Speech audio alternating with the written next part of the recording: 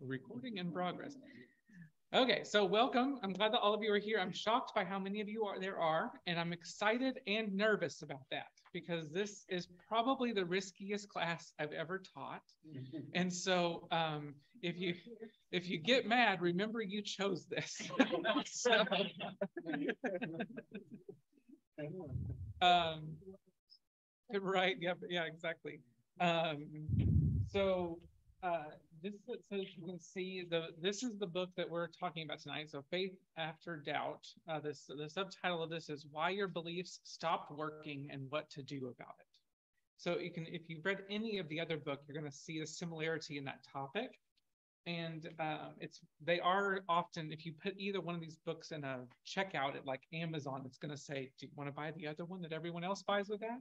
So that's why I want to present the first, because it does provide some helpful context to this class that we're going to be doing. Before we get deeply into any of that, though, I just think it's really important at the outset of this class to say that, especially for the first few weeks, like our hardest 2 weeks, I think, are going to be next week and the week after, because those are the 2 weeks that we're going to focus on all the reasons to say no to the question, do I stay Christian, right? So those are going to be most likely for our audience the most upsetting, right? And if you've read the introduction, he even sort of warns about that, right? And has some direction about how you could read this book in a different order and all that. So feel free to take any of that guidance from him about maybe reading some other parts if you need to or whatever. And the biggest thing that I want us to sort of commit to, though, in this class is to letting us have permission, because the whole thing is worthless if we don't, to really step into the doubt that we're going to be talking about and the questions that we're going to be talking about. And so what that's going to look like from all of us in terms of making an agreement with each other is that we're not quick to do apologetics.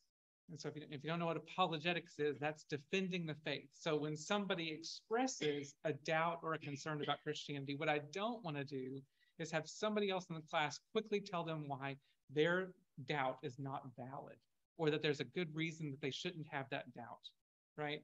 It's very common in Christianity that when people do that in a Bible class, that's the first thing we sort of want to do. And I want us to all hold back from that and to say, I totally get that instead. And maybe affirm the fact that there are some real reasons why a person might not want to be Christian anymore.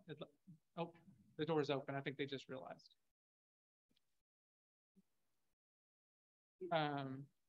That's probably Margaret and Kat. Pretty good, yes. There we go. Perfect. Okay.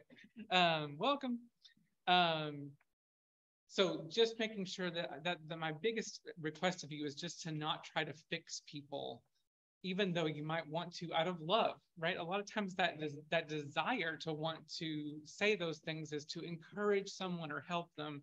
And you may ask for that, right? You may say, I'm really struggling with this. Have any of you worked through it? Then we'll help you, right? But if you're not asking us to help you, I want to not provide help that isn't asked for. Is that fair? Okay. So with that, let's start with a quick prayer, and then we're going to dive right in. Spirit, we thank you tonight for this opportunity to come together and to do that from all the different places that all of us are. Those who come tonight strong in their season of faith, those who come with deep questions about faith, those whose faith is great, but their sort of trust in Christianity is broken, all the different places that we can be, that we come with all that tonight to be exactly where we are, honestly, and to be open and vulnerable and share about that and begin this journey of exploring what does that mean for us in our spiritual lives. Bless our conversation tonight. May it be mind-opening, world-opening, and may it also help us in our day-to-day interactions with others as we seek to be the best possible version of ourselves, to be representations of Christ in the world. In your many names, amen. So one of the things he talks about in this book that is going to be one of the frameworks that I'm going to teach from, because I'm still the pastor of this church, right, is that Jesus is fine right? In the conversations of both of these books, it's not really Jesus that's the problem. Christianity is the problem.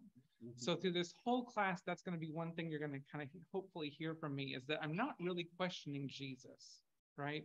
The book's not ever really going to question Jesus, but it is going to question the Christianity that has come up since Christ.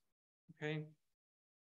So if we begin with this quote from the Life of Pi. I want to make sure that's a little bit more in the frame. That's too far for you to read, isn't it, Mulaney? Yeah. I'm going to send this slide deck out as well. So, and the video from tonight. So if you're watching later, you might want to have the slide deck open as well. So this says, The Life of Pi, if you don't know, is a book that was made into a movie. And it said, if Christ spent an anguished night in prayer, if he burst out from the cross, my God, why have you forsaken me? Then surely we are also permitted doubt. But we must move on. To choose doubt as a philosophy of life is akin to choosing immobility as a means of transportation. So the argument of this that's going to be supported through this book is that doubt is not a place we can stay, but doubt is a place that moves us. Okay? The whole point of The Life of Pi, the book itself, is that is an argument that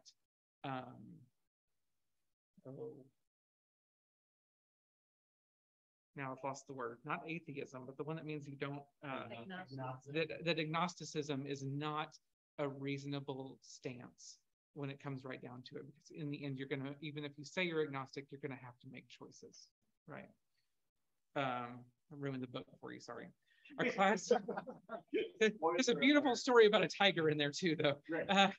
The class goals are tonight to learn and be able to identify the 4 stages of faith from faith after doubt. And hopefully in this process, as we dialogue, I want you to talk to me tonight. It's going to be really boring for you and a pain for me if it's just a one-way conversation, is that you'll also be able to start to go, oh, that's my parents, or oh, that's my brother, or oh, that's my friend. That you start to be able to not only be able to identify them or know what they are, but identify them in others and yourself, okay? And then throughout the class, we'll discuss and explore all the chapters of Do I Stay Christian? I already kind of said we're going to share openly our doubts and questions and try not to fix each other along the way. So the 4 stages of faith. In this book, McLaren lays out what he says are sort of, if you think about, if you've ever taken like a childhood development type class that talks about the stages of growth of a person, he does that of the stages of faith that we go through. And the 4 stages are simplicity, complexity, perplexity, and harmony. And so we're going to walk through simplicity, complexity, perplexity, and harmony in order tonight, and sort of stopping as we go, talking as we go, to see if we make sure that we understand those 4 different stages. They correlate to the places in which you're going to start to ask the questions of the book, Do I Stay Christian? So that's where the tie-in is that the transitions between these stages are the places where the questions of the second book are going to arise.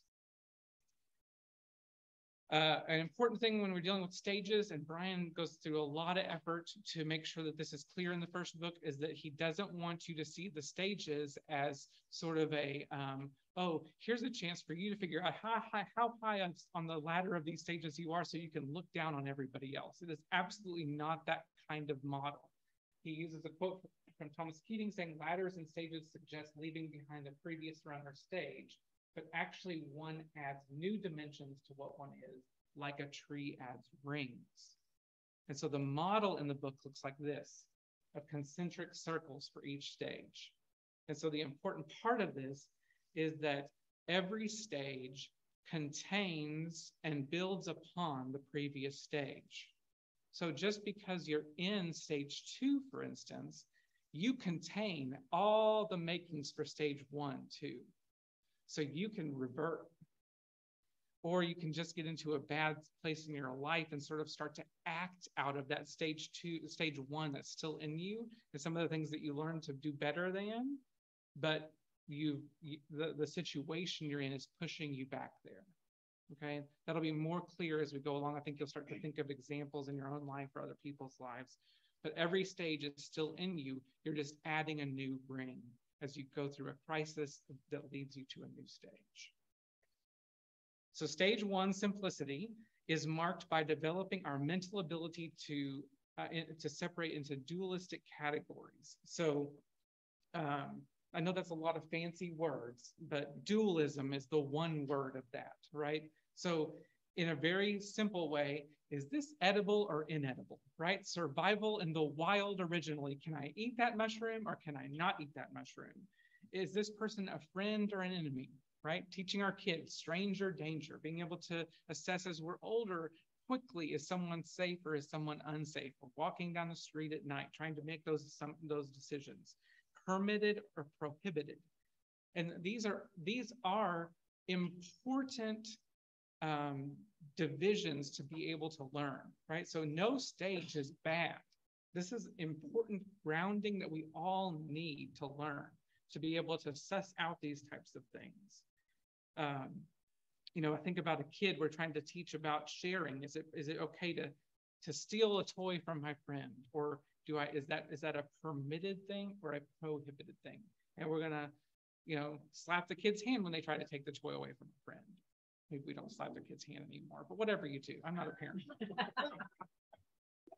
I'm glad that's on tape. I just recorded myself saying beat children. That'll come back. So much for that political career I was planning. And then in a more adult version, because we can get stuck here even as adults, is telling a lie or using violence a clever and effective way to get what you want, Donald Trump? I mean, we're going there. He goes there in the introduction, so we're going there too. So is telling a lie or using violence a clever and effective way to get what you want, or is that a punishable offense? We hope it's the latter. Well, and it's a huge. I mean, this is a huge. We are wrestling with this on a national level right now. Is there going to be accountability or not? And what does it teach to our children if there isn't? Right. So this even though it's stage one in its simplicity, it has big ramifications in the world, even on the scale as big of a president. Yeah. I was reading this today. It occurred to me that Donald Trump is merely the latest incarnation, that this has been kept underground over so long in the government, and now it's coming out. You're a great stage three. We'll get there later. Okay. So it's going to be so fun. So this ability in simplicity to be able to make these dualistic determinations of good or bad, like the simplest version is it good or bad, right or wrong, good or bad? This is something that is taught to us by the big people, right? And there's all kinds of big people in our lives. We've got parents and grandparents and teachers and preachers and just all sorts of people, especially as we're kids growing up, who are being those big people teaching us those rules and how to play this game, so to speak. And these people are central in our lives in stage one because they are the ones who show us the rules, and they are also the ones who are going to enforce those rules. Critically, they're going to play both of those roles. And so if we were to talk about sort of the nature of stage one is the stage of authority and dualism. So if you put that into a political category, that means stage one is a authoritarian and dualistic society. My screen has gone super dark. I don't know how to fix that. It's because it's trying to look at the screen and look at the TV. And so that's again another place where this is going to run up against not just church but also politics, right? In church, that there is authoritarian and dualistic church as well, right? This is the kind of church that you go to where if the pastor says that this is what we believe, this is what we believe. End of discussion. Don't question it, right? Some of us may have come from a religious tradition like that. Anybody? Oh, yeah. I like the concept of the teacher is also the enforcer. Yes. Like, and oftentimes that's self-declared. Yep. Yeah, and there can be some real problems that come from the teacher and the enforcer being the same person. Yeah. And then in faith, we can turn that into that God is also those things. So that when we read the Bible, that is the teaching, and that God is also going to then come and be the enforcer of that teaching, right?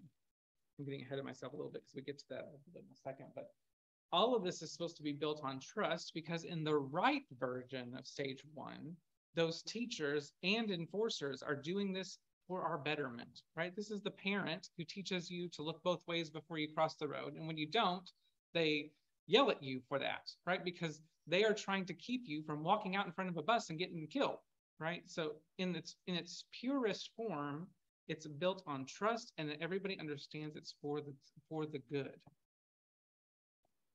I just gave an example of that. Simple trust. So yeah, this is where it can go bad. It's good and bad, because it's simple trust, simple obedience, unquestioning loyalty. Stage one Christianity means that God is the big person, in this case, the big person in the sky, who sets the rules, demands trust, requires obedience, and mandates punishments when rules are broken. I would say that if I was going to look to scripture, that is a pretty accurate description of God throughout most of the Old Testament. It's not a reflection of who God was, but it is a reflection of the time period of the writers of those books. Right, that was the easy way that they understood how the world worked. So I've taught in some of the other Bible classes here that, like, when you read through the book of Kings, they will determine, and at the end of the life of a king, they'll say this king followed in the ways of God, or this king was not followed. I can't think of the right word. So this king was punished by God, basically based on how long they lived. Because if they lived a long time, that must have meant God blessed them. And if they had a really short reign for some reason, they must have been doing some real bad stuff. And so that's a good sign that God was smiting them, right? But it was just a way to organize the chaos of the world. The key here is that certainty that we are good people, and that all those who are not part of our in-group are bad people, and that we will in the end have a happy ending, and those other people will not. All right, this is Baptist 101. Yes. Get saved and come with us to the good place, or don't and go to the bad place.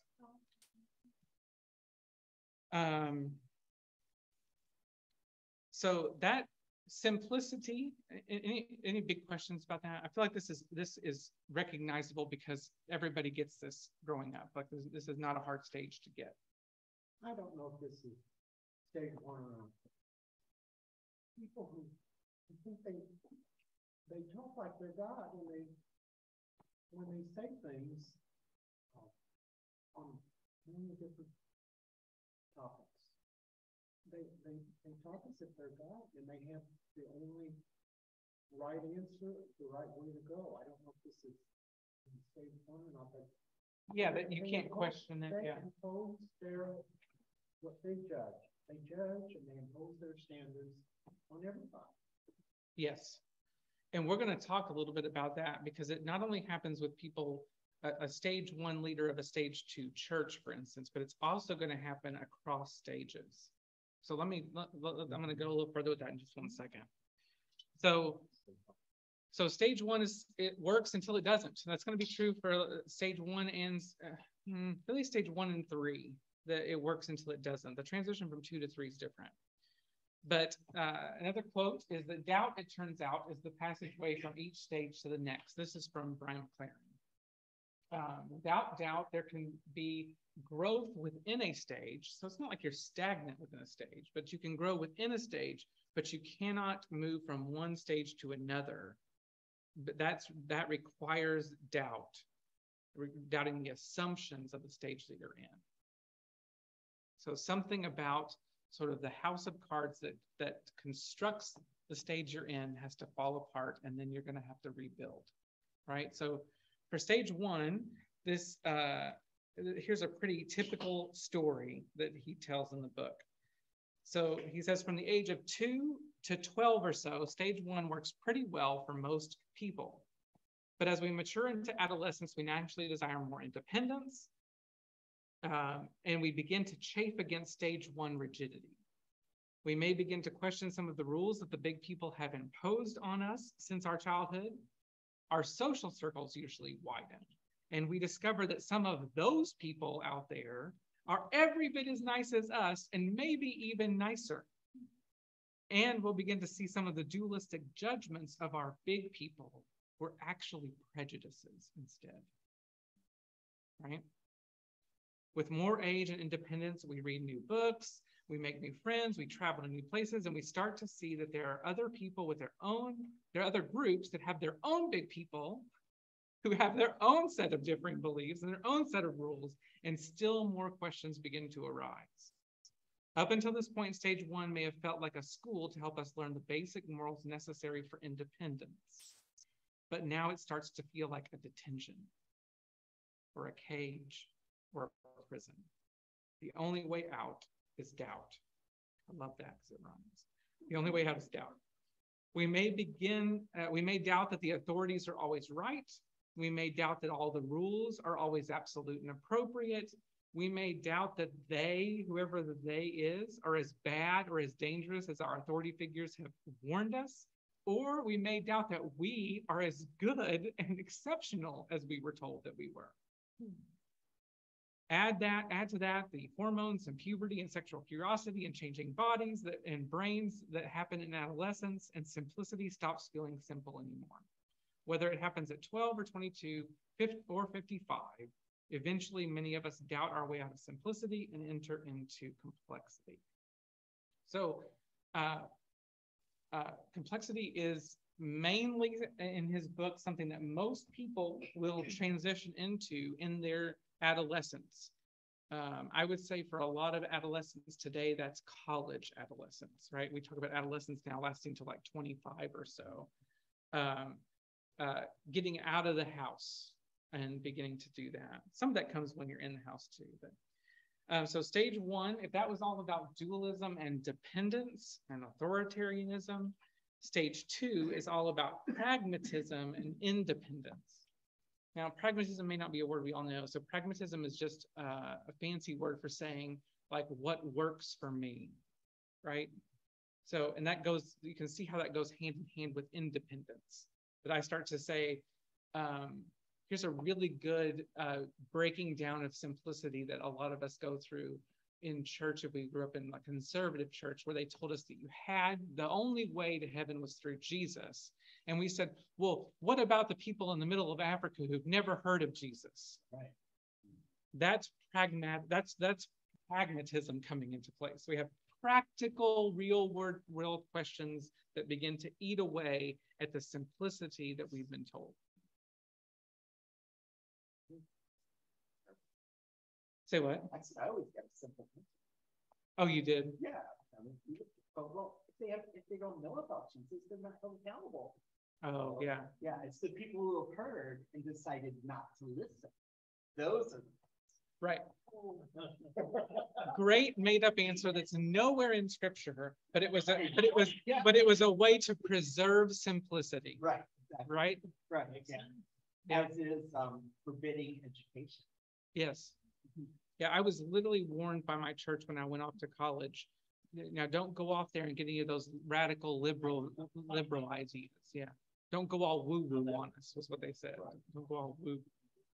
They would roll over tonight if they were here.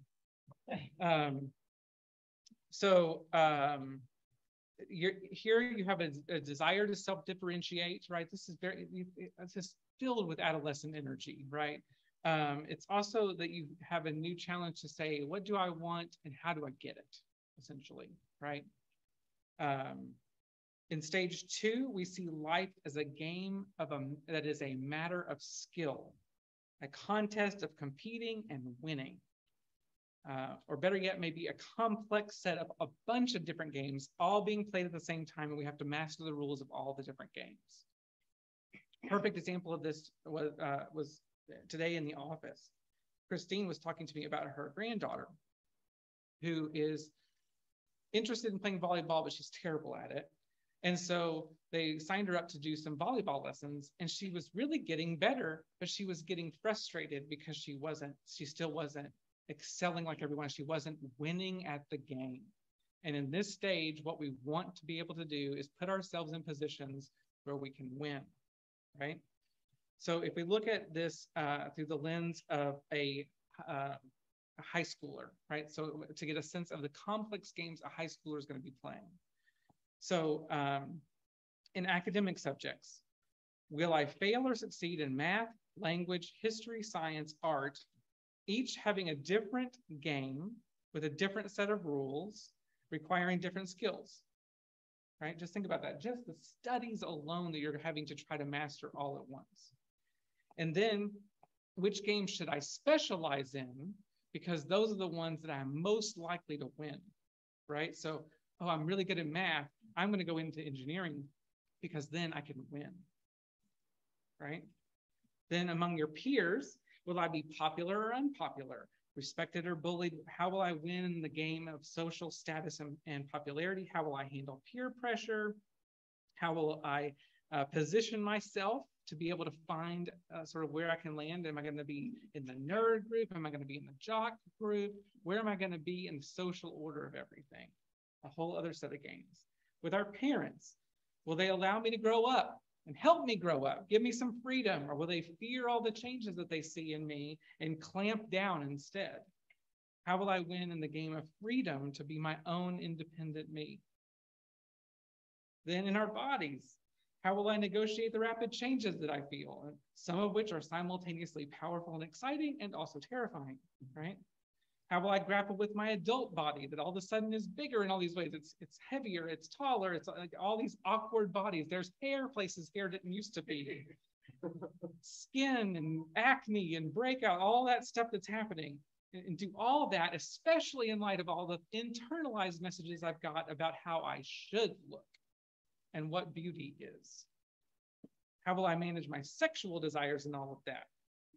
Ooh, that was good for a lot of us, right? How am I going to fare in relationships? What are all these weird feelings I'm having towards boys instead of girls? All the things that we were feeling about that. Will I win at the game of dating? And what does winning even mean in this context, right? Does that mean getting laid as a high schooler? Like, what does winning look like, right? And then spiritually, how do I integrate all this complex information I'm beginning to learn in high school or college about science and history and philosophy and psychology with the simple dualisms of right and wrong and us versus them and truth versus error that I was taught all through my childhood? So how do I relate to a God that's supposed to be so simple, of just a system of do right, get rewarded, in a world that's becoming increasingly complicated? And what I really might need now is a God who's more of a coach and encourager. You begin to see how all those things are pushing you out of simplicity, right? That's the whole point, is that something is going to enter into your life that's going to shake it up enough to push you to a new stage. I'm thinking about the freedom and clamping down. Okay, I've raised 2 children, and it doesn't matter what age. They want freedom, but then they want you to help them and do things that some days they'll say, I want to do this myself. And another situation, they want you to do it for them. A friend of mine had a 55-year-old daughter who didn't take the vaccine for COVID, and she went into the hospital, and so people got COVID that worked with her.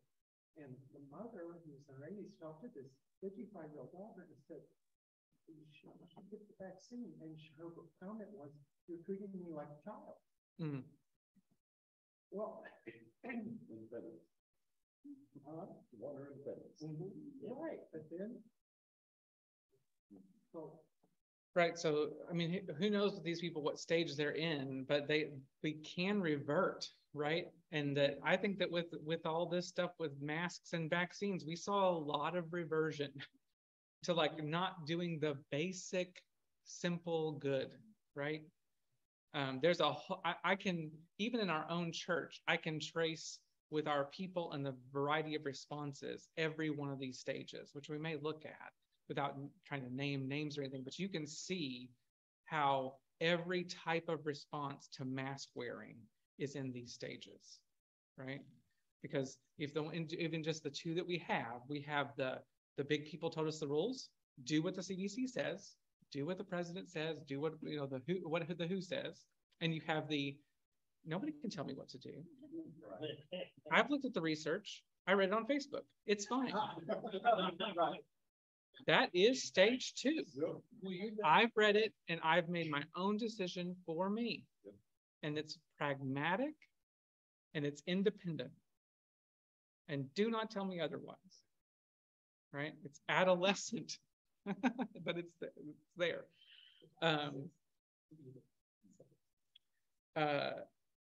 To sort of talk a little bit more about what you were just saying, John, is that that clamp down or let them grow, that's a good way to look at it, what stage the parents are in. A parent who responds to a freedom-seeking child with clamp down is clearly a parent who is in authoritarian stage 1. Right? Sometimes you have to hold it. Right. Yeah. But there's a difference between knowing your kid enough to know that that's what they need, and only knowing that that's the only response you know how to have is that my job is to be an authoritarian, right? Because a person in stage 2 or beyond that has a kid who's seeking that independence is going to entertain the conversation about that in a much more evolved fashion of talking with them about what does that look like to still be safe and how do we negotiate that.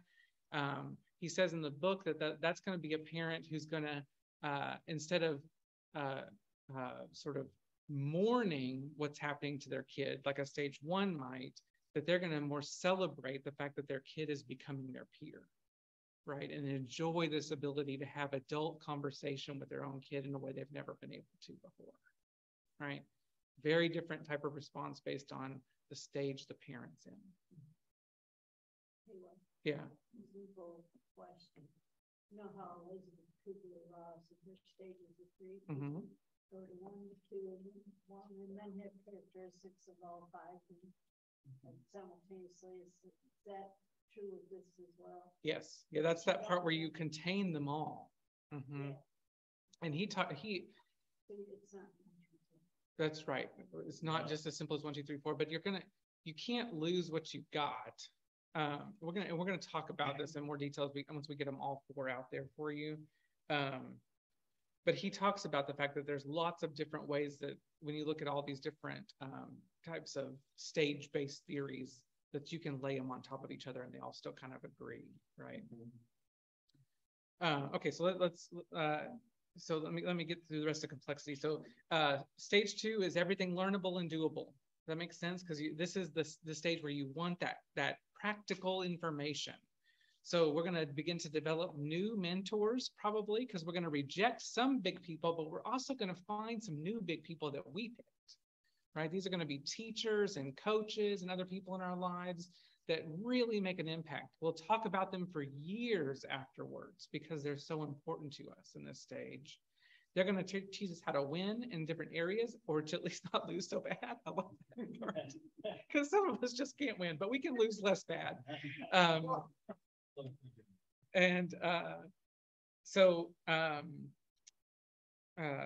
When you in stage 2 Christianity, it's built on learning and studying and thinking for yourself.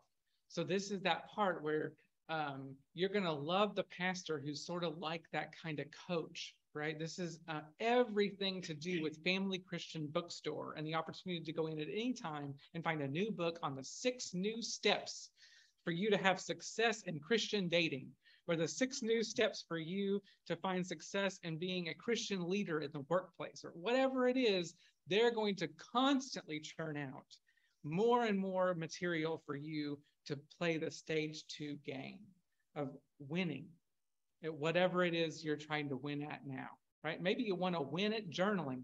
I got a book for that too, right? Maybe you want to win at fasting.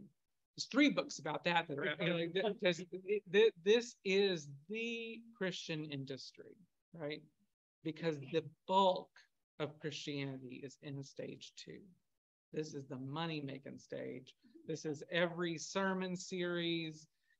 This is new songs and music. It's in every part of who we are as Christians. It's often really exciting because you're learning new things, and that can be exciting to do. I'm just showing examples of all these things. Learning, I can remember doing classes on learning to witness and share your faith as a kid or a young adult. This is all your retreats and mission trips and all that sort of thing.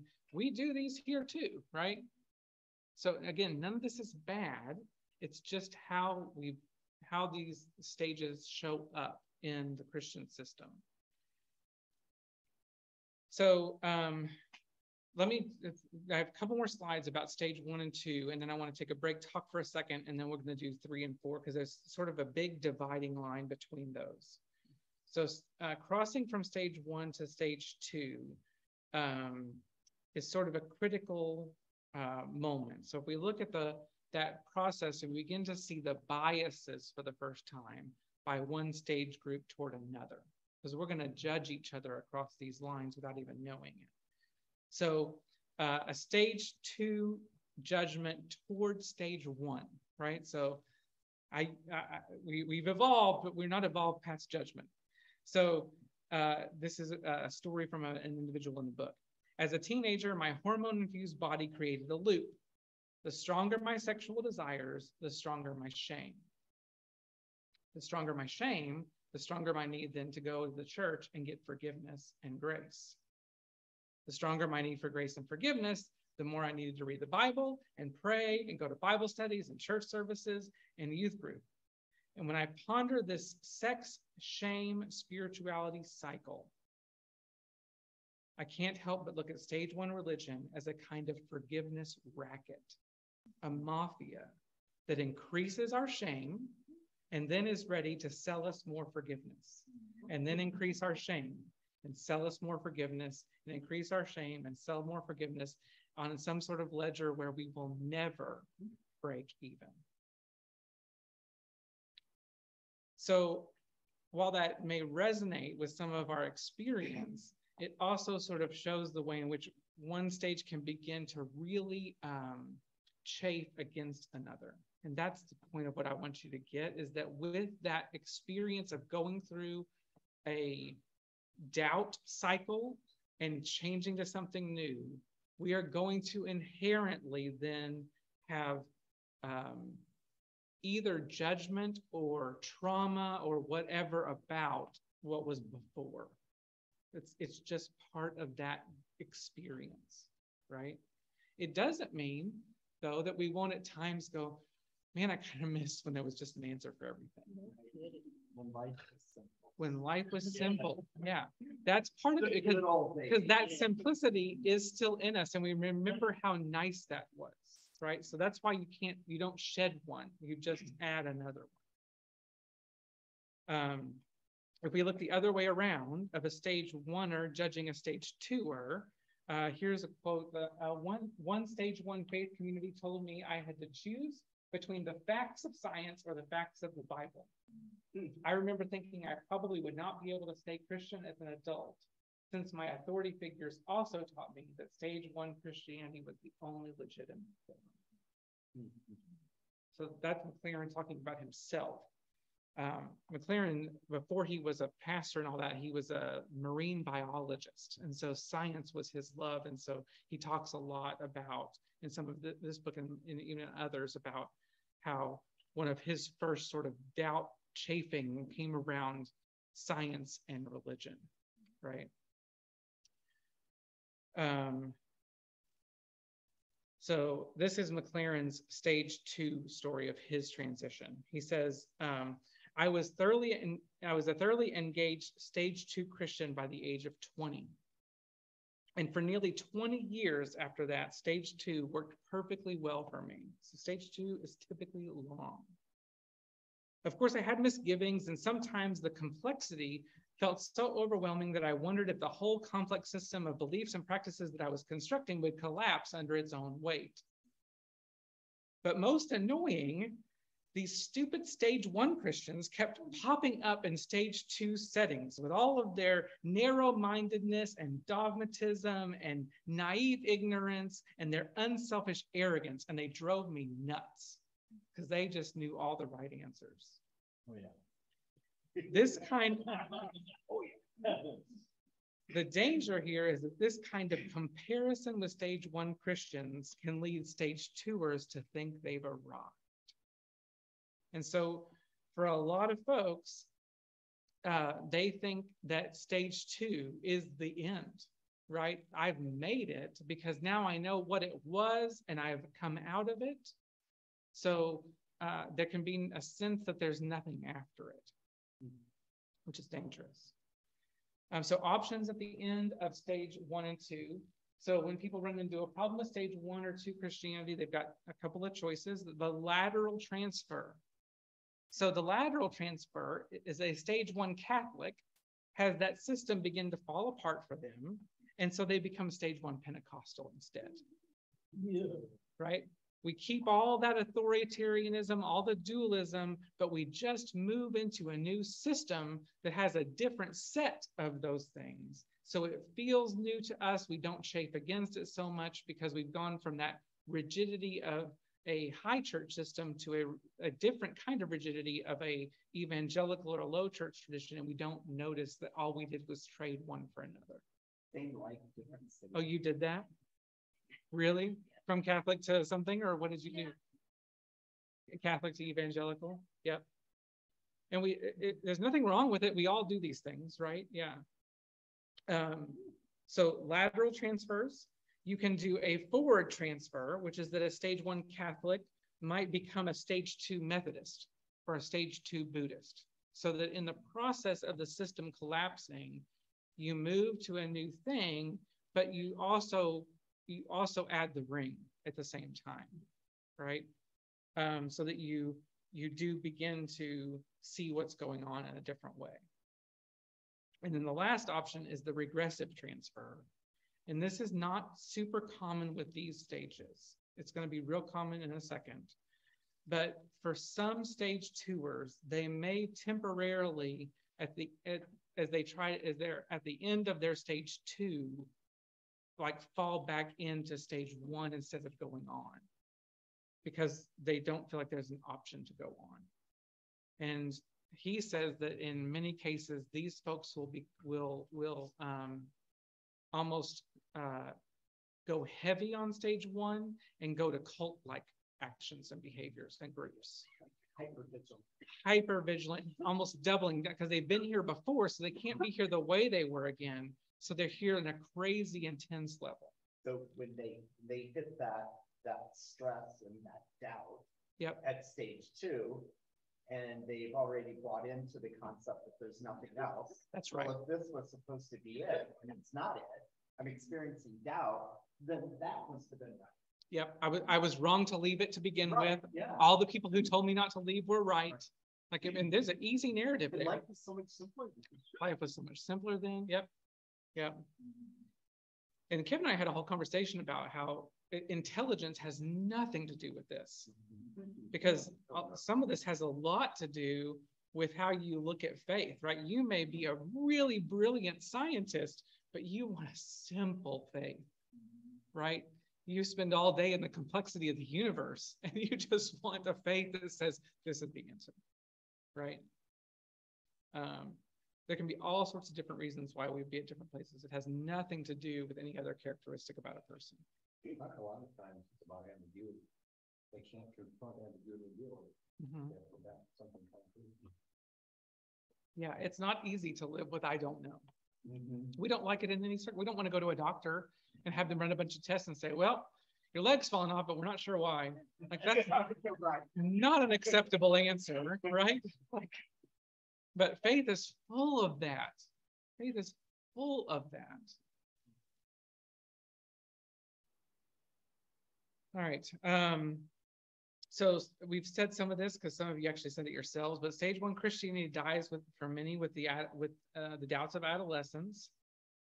Stage 2 Christianity can persist well into adulthood and work for many people for a long, long time. Some people for their entire lives. For many, these are the only 2 known versions of Christianity, either authoritarian dualistic faith of stage 1 or pragmatic independent faith that's built on constant learning of the stage 2 complexity. But there is more. So before we get to more, do you feel like you've grasped 1 and 2? Yeah. Do you feel like you can identify some people that you know or stages in your life that you can go, oh yeah, I know what that looks like? Yeah. How about folks online? Melanie, are you feeling like you got that? Yeah. Diana, you good? Yes, very good. I just now see that your hand is raised. I'm so sorry. I didn't notice that you did that earlier. My hand is raised? It looks like that. I think that's what that is on the screen. I don't know. Okay. I'm not as comfortable with Zoom as I am Microsoft Teams. So okay, great. As long as you don't have a question, that's great. You all online can feel free to chime in at any time because the whole room can hear you just fine. Okay. Yeah. Well, that's how I grew up in the United Church of Christ. And level 1 to me is completely foreign. That makes sense. You would probably have grown up you would have gotten some level 1 as a kid, just being taught, basic, like how to, yeah. But you would have been raised by people who were not in that stage. And so you wouldn't have experienced the pressure of the stage 1 folks in your life. An author who shares that experience but writes about the same things is the other class that Lauren's teaching, Freeing Jesus. Yeah. So Diana Butler Bass is that author. She and Brian go to all the same conferences and do all the same things, but the difference between them as authors is that Diana Butler Bass never was an evangelical. And so she has your experience of having never lived through stage 1 Christianity. Wow. And so she does see things a little differently because she grew up mainline Methodist. Mm-hmm. And so Christine is another one that I think of, who she would not identify with that first part, but she would get the rest of this, right? She knows it because she's seen it, but she never lived it. And it causes her to have a very different take on faith because she never got the authoritarian version. Yeah. Yeah. Just appears to be manipulation. Yes, it absolutely. He talks about that in the book, actually, that he began to recognize where so much of it was about manipulating people. Yeah. 1 or 2. Well, really. I think 2 is so. I mean, because when I think of 2, I think of all these huge super churches. And retreats that are designed to make you have a big, spiritual. Right, yeah, you have this big experience all the time. You always feel like you're being fed. You're being fed. Yeah, you got to come get fed, right? Yeah. And the preacher always has a new book he's talking, you know, and there's all of that. It's just manipulation.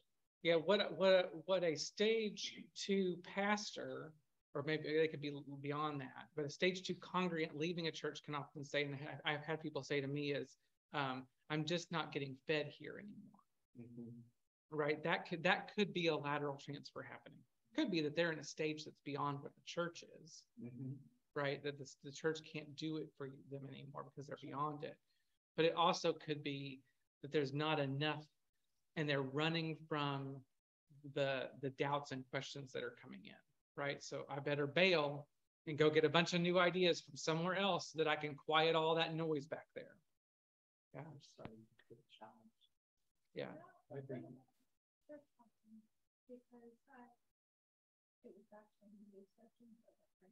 There you go. Yep. I used to think it was failure. Church hopping is, yeah. Church hopping is actually a part of stage 2. He talks about that in the book, that in stage 2, you're not going to be loyal. Loyalty is stage 1, right? That's the person who, like everybody at UCC, right? They're going to be here till the day they die because of the high level of loyalty they have to their church, right? Stage 2, the folks are there. It's about me and personal growth. So I'm going to hop around searching for it, right? Because I'm desperate to find it. I may not even fully understand what I'm looking for, but I'm going to keep looking, right? What's fascinating to me is obviously my family, like Southern Baptists, are still in that stage 1 and will always be there, still in the whirlwinds. And it caused a lot of tension as I started moving to other stages of my Christianity. Especially when I started to date someone who was an atheist. That just, there was a tension that was unbelievable. How can you possibly believe in God if you're dating somebody, experiencing all of that happen? Yep. This is all the inability to have dialogue in our world right now, is that people that are in late stages can really have difficulty talking to people in early stages. I know some of you are big fans of Richard Rohr, those of you Catholic backgrounds. Richard Rohr is the Catholic in this conversation. You got Diana Butler Bass as the main line, Richard Rohr is the Catholic, Brian's the evangelical. They're all writing on the same topics. And Richard Rohr has stages and he only has 2. And so his boils down 1 and 2 into a category and 3 and 4 into a category. And so if you're from the Catholic background, that really helps you more read Richard's Universal Christ would be a good one. It's basically this book, not with the same questions, but the same message from a Catholic perspective. I was raised Catholic in a very small town. So everybody went to church. You went to some church. Like 99% of the people went to some church. And we had tons of them. Yeah. For 3,000 people, there was a church on every corner, it seemed. Well, I went to a party, a swim party. I went to a Catholic school, but one of the kids in the neighborhood went to public school. And so she invited me to her birthday party at the swimming pool, and I went. And one of the guys comes up to me and says, "I don't know you. Who are you?" I said, "Oh, Lisa Harden. I go to St. Anne's." And he said, "Are you Jewish?" And I said, "I don't think so." And he said, "I thought you were a Jew." And so I go home. I was probably 6th, 7th grade. I go home and tell my parents about it and tell my dad that. And he says, "Who asked you that question?" I said, "Toby Brown." He said, "His parents, Ron and Judy?" And I said, "Yeah, I think so." He got on the phone that night, called his parents, and he insisted that Toby come and apologize to me for calling me a Jew. That is something else. I think about that now. It's one of the memories that sticks out because I think, why was that so bad? Yeah, really. But to my dad, Jesus wasn't a Jew. Jesus was Catholic. Right. Right? Yeah. Jesus was Christian. According to what I grew up with, Jesus was Christian, and the only way to be Christian was to be Catholic. But that's the only. We were the corner of the church. I mean, Jesus said it. Right. That's all. Yeah. And nobody else was going to heaven except Catholics. Yeah. Both the Baptists thought the same thing. I was going to say, most of us thought we were the only one. Yeah. Back, I can't, I told my dad how I should ask him, what's the big deal? But to this day, I don't like the word Jew. Because of that. Wow. Because it was such a shocking experience. Like Jewish, Mm. but I don't like the term Jew. Oh, Yeah. are you a Jew? Yeah. Are you Jewish? That's fine. Yeah. But to say to someone, "Are you a Jew?" to me is like a negative. Like I would never say to someone, Wow. I might say, "Are you Jewish? Are you Jewish and Christian?" But I would never say to someone. Also, I think because back then, before everything was politically correct, you had to Jew someone down. Right. Right. So it had a negative connotation as well from that. Yeah. I'm just amazed now that why was it so upset with that? Yeah. And Toby and I eventually became really good friends in high school. That's a good example of that us and theming though, right? That you got put into the them category And that was not okay, right? You crossed over. Yeah, and my dad was a libertarian. Yep. That is absolutely a stage 1 thing. Do not think that we're in the wrong group. Yeah. Right? Right. Well, I feel Methodist, so where do I stand? Yeah. That's kind of just right. Wait. Okay, I gotta keep us moving because I have 30 minutes and we have 2 more stages. Okay, so expressing or even entertaining doubt sometimes takes so much courage that we may say it takes real faith to doubt. That's Lloyd Geering. And then those who believe in God, but without passion in the heart, without anguish of mind, without uncertainty, without doubt, and even at times without despair, believe only in the idea of God and not God's truest self. That one's deep. You have to think about that one for a minute. So story time. Here's an example of entry into stage 3. This is Brian talking again. He says, I met Walt at a gathering for people concerned about environmental issues in my state. When he learned that I was a pastor, he did what many people did. He explained why he didn't go to church, as if I expected him to have an excuse. My wife and I used to be Catholic, he said. Then we got born again, and then we got spirit-filled and joined the Assembly of God. But we found out they had a whole lot of rules, like no drinking alcohol, so we switched to Presbyterian. We enjoyed being Presbyterian for a while, but then my wife got into an argument with the pastor because she didn't like how he interpreted the Bible, so she became a Methodist for a while. But then she had problems with that pastor too because the minister performed secret weddings for gay people. So now she's something called an independent charismatic. And I said, so you're still Presbyterian then? Trying to keep track of all these switches. He said, no, I felt like our religion bus was taking too many sharp turns, so I pulled the cord and got off after Presbyterian. He said, I guess I stopped seeing the point. I studied some Buddhism with a teacher at the community college, and now mindfully walking these trails has become my church. It's a little lonely, but it's better than singing songs and reciting creeds that I don't believe anymore. I guess out here on these trails, I just walk out all my unanswered questions. And so you hear in that a piece of stage 3 where no matter what changing happens, even that stops working, right? So stage 3 is perplexity.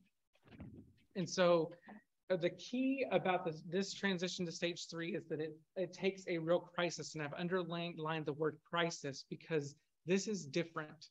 The degree of intensity has to turn up more for this change to happen, to force a forward transfer out of stage 2. For many people, when a stage 2 religious program or teaching doesn't produce results for them, a sincere stage 2er will just simply amp up the effort and keep stage 2ing just harder, right? They may even assume that the problem is with them, right? Michelle, you kind of said that you blamed yourself, right? But eventually their confidence will crack like a breach in the hull of a ship. The outside of all the doubt is going to pour in, right? And that's where crisis comes. So yeah, the stage 2 project will just start to fall apart.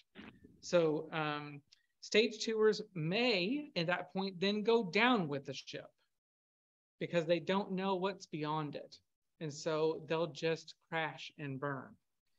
And in another example of stage warfare, stage 2 leaders often poison the well of their followers by telling stage 2 followers that stage 3 communities are just liberal and evil, and it would be just better to not be Christian at all. Right? This is how a lot of those evangelical churches will talk about mainline and beyond, right? This is what they say about us here at MCC. Oh, that's just gay people playing church, right? Or what they say about liberal or progressive Christianity. But that's not real Christianity. They don't even believe that in Jesus. Like that's Christian UCC is Unitarians Considering Christ. Right? That they're not real Christians. So from this perspective, when stage 2 Christianity fails you, you only have 2 choices. We talked about this a little bit before, which is that you can go back to stage 1, or Christianity just fails, period. That's it. The end. Lots of people in the gay community who no longer go to church had a crisis that was forced by their sexuality that brought them out of stage 1 and into stage 2. And then in the stage 2 game, there was no way. And so the whole thing just collapsed. And they didn't know that there was another stage. They just left the enterprise, right? They're the people who, if they actually came here, would go, oh, I've never seen this kind of Christianity. I actually like this, right? And they do when they show up here. So we have 2 roads. The stage 2 nuns. So if you read much out there, you're going to find some of the work talking about nuns and duns. So the nuns are those who reply to the questionnaire of what kind of faith do you have with none, right? They know what church do you go to, none. They no longer identify as Christian, or they're likely not identifying in any other faith tradition either. They may still believe in God, or they may not. And they're going to still be pragmatic because they're still in stage 2. So they're going to still focus on what works for me. It's a little bit like Walt, where he's out there walking those trails, but a little lost about where to go. The duns are those who just say they're done with organized religion, and they'll often say, I'm spiritual, but not religious. Nuns and duns are kind of hard to tell apart. Then you'll have stage 3 perplexity. So life for folks in stage 3 is more than simple and more than complex. It is downright perplexing. So this is going beyond complexity to perplexity. Reality is stranger than we can imagine. Looks deceive. Full truths are far less convenient than half-truths and lies. And they are confident that people are con artists making profit at other people's expense. There you go. I did a little bit of talking like that too. We're talking about all those people selling those books and all that, right? So the spirit of stage 3, in one quote from a famous preacher's son, he doesn't tell us who it is, but think Charles Stanley's son or somebody like that, says, I wish that everyone at their baptism could be presented with a state-of-the-art bullshit detector, because they are really going to need it in church. Because I have seen through and behind the veil, right? And so I know that that stage 2 step is just a game. And so you better have a good BS detector. So here's a stage 3 example of somebody full on going into it. This is also, by the way, really close to my own story. Joelle's first class on her first day of seminary was a church history course. She was shocked to discover that the doctrines she'd assumed had always been held by all Christians everywhere actually took shape through controversy, dispute, and even violence over the centuries. The next day, she started a Bible survey class. And again, she was shocked to learn that the process of assembling the biblical texts was long and messy and far less confidence-inspiring than she had always been taught.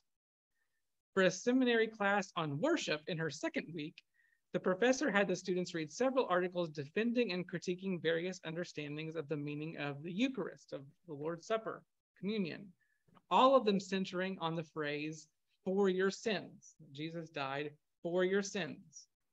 That's found in both the Gospels and in 1 Corinthians. She had never once even wondered what for your sins meant, because it always just seemed obvious to her. But after that class, she was genuinely perplexed. In her Christian ethics course, later in the second week, the class read and discussed sermons from the pre-Civil War period that defended slavery using the Bible. She never knew such sermons existed, and to make matters worse, she was disturbed by how similar they sounded both in the style of their communication and in the method of interpretation of Scripture to the sermons she was hearing in church and on the radio. She began seminary excited about studying theology and the Bible and church ministry in more detail, but by her third week, she had felt like she'd made a terrible mistake. She said, forget becoming a minister. I wasn't sure I wanted to be a Christian anymore or even believe in God. One question kept echoing in my mind: why didn't anyone ever tell me this before? Why did all the sermons and books and conferences and podcasts and other teachings I devoured never even mention these things? Were they just ignorant, or were they intentionally trying to distract me with various spiritual shiny objects so I wouldn't discover the disturbing truth of our own history and faith? So that's crisis, right? The whole thing, what you're needing to get from her story is that a few cards got pulled and she was able to see the whole thing collapses when you do it, right? That everything I've been told is wrong. Now, I want to tell an important piece of this, which is that stage 3 churches self-destruct. And it's important because MCC has a lot of stage 3ers, because our lives necessarily push us through crisis and often push a lot of people in the LGBT community all the way into stage 3. We get a fast track that those that don't have some of the adversity that we have get on. Same is true for racial minorities. Any minority group is going to get on a fast track to move through these, because we're going to have to see through the systems that pretend to be for us but aren't, right? So that BS detector in us gets turned up higher than for other people. And so things to watch out for in our own church. This is why the board is going to be required to watch this lesson, by the way. We self-destruct in 5 different ways. Number 1 is structure. Because we distrust and challenge even our own institutions constantly, perhaps obsessively. If a stage 3 person builds a structure, they will be compelled to tear down the structure they built and to find all of its flaws, because that's their BS detector in overdrive. Whatever stage 3 people construct, they will feel they must immediately deconstruct it. These churches fail because of authority, because for stage 3, authority figures must be approached with a de facto suspicion. It's hard for any leader to ever earn the trust of people in perplexity, and even harder for them to keep it over time. Stage 3 groups tend to use, exhaust, and then discard their leaders. Purpose. Because stage 3 individuals specialize in critique and destruction, not goal setting and action. So we specialize in critique and destruction, but not goal setting and action. They gravitate towards groups that focus on conversation and analysis rather than mobilization and mission. That seems counterintuitive, I know. Can you say that again? Yeah, so because I'll simplify this sentence. So because they're so focused on critique and destruction and deconstruction, critique and deconstruction, they gravitate towards groups that focus on conversation and analysis instead of mission and mobilization. Because we want to sit and churn and think and talk and deconstruct and tear it apart and never get to saying, let's do this. Because we can always find the reason to say, well, yeah, but. Right. Yeah, we talk about that a lot. It's analysis paralysis. Analysis paralysis is what, that is a great sort of more corporate way to talk about it. When a person frustrated with stage 3ers will say, if I hear one more yes, but, right, can we just do something already? And stage 2 cannot tolerate this, right? Because stage 2 is going to be focused on do, learn, go. They're not going to allow themselves to get stuck in this mire. One note that I have about this is that while many stage 3 people are drawn to social justice, this is McLaren talking, not me, much of that action has a deconstructive and oppositional feel to it, right? That we're against something. We're against something, but we couldn't quite tell you what we're for, because everything that we can think to be for, we can find the problem in. So it's characterized then by resistance that requires only short-term intense involvement. So I'm going to do some marches, or I'm going to boycott something. I'm going to rant on Twitter or Facebook, but I'm not going to ever actually join anything in a serious way to make change. The sprint rather than a marathon. Right. So the next problem then becomes belonging, because to belong to a group wholeheartedly can too easily mean buying into its limited perspectives and blindnesses. So I can't tolerate being a part of something because I can't help but tear it apart, right? You can see why this would be toxic to too many people in a church that are in stage 3. So for that reason, stage 3 folks feel more comfortable on the fringes of a group rather than belonging squarely in its center. And even better, they might try to be a fringe part of a lot of different groups that are all doing things that they like, but they're not going to really join and become heavily involved with any of them. They'll love all the different viewpoints that they could find by being a part of a lot of different groups. And then the last one of these is suspicion. So stage 3 individuals generally operate on the hermeneutic of suspicion. I don't know if you're familiar with that. It's a biblical term. We talk about it a lot in queer theology, actually, that you approach a text with a hermeneutic of suspicion. So you're interpreting it with a suspicious attitude. That's basically what it means. So I'm going to go into every situation with a suspicious attitude. What are you really up to? Right? So they're keenly aware of organizational and institutional injustice, how pervasive it is, how it connects to oppression and hypocrisy. So they enter every new organizational setting expecting the worst. And those suspicions will almost always be confirmed, because guess what? That's what they're looking for. That's what they're looking for, and we're all human. Speaking, you shall find. There are always going to be problems in every human institution. And so if you come looking for the problems, you'll find them. And so it can get you really stuck then, because then you're proving to yourself over and over that this hermeneutic that I'm practicing is the right one, because I keep finding problems. Yeah, Ron. Yeah. I mean, this is MC. This isn't this church. This is MCC Global. People have left this congregation over years. UCC, same thing.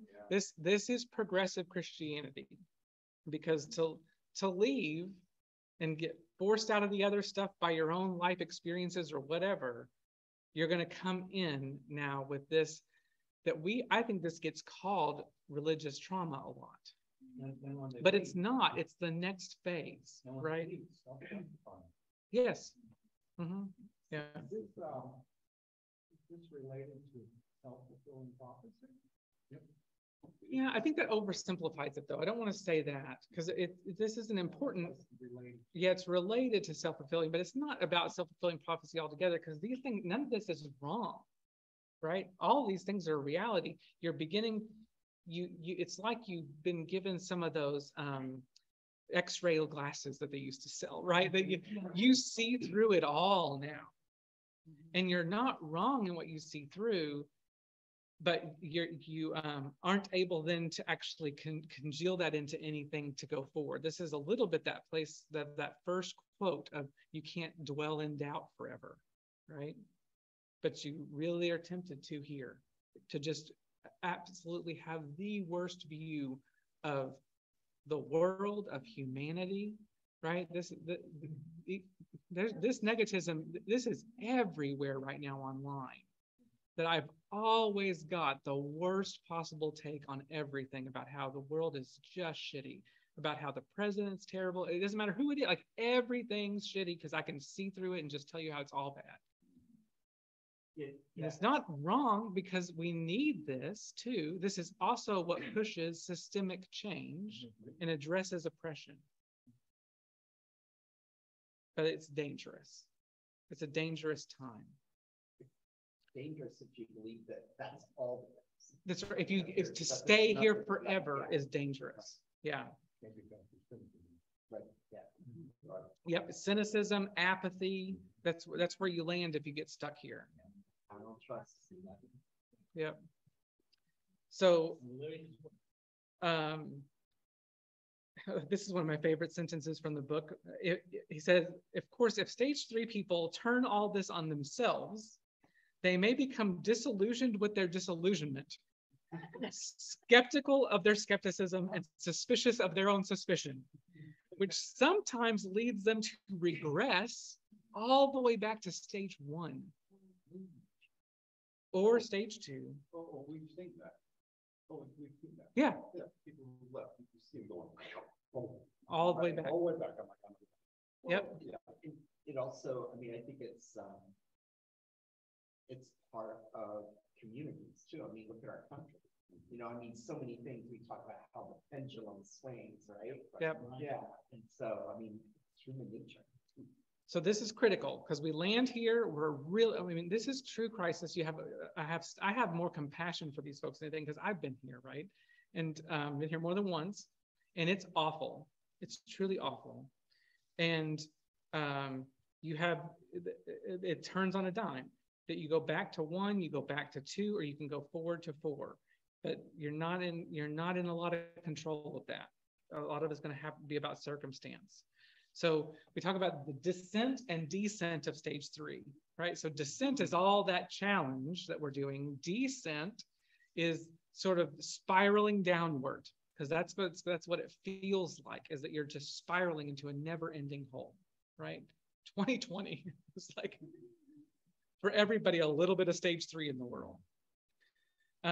If in stage 1 we ascended to the heights and became masters of simplicity, we had all the right answers. In stage 2, we trekked up rugged trails of independence and steep slopes of performance toward the summit of spiritual progress and success. We thought we were just really arrived.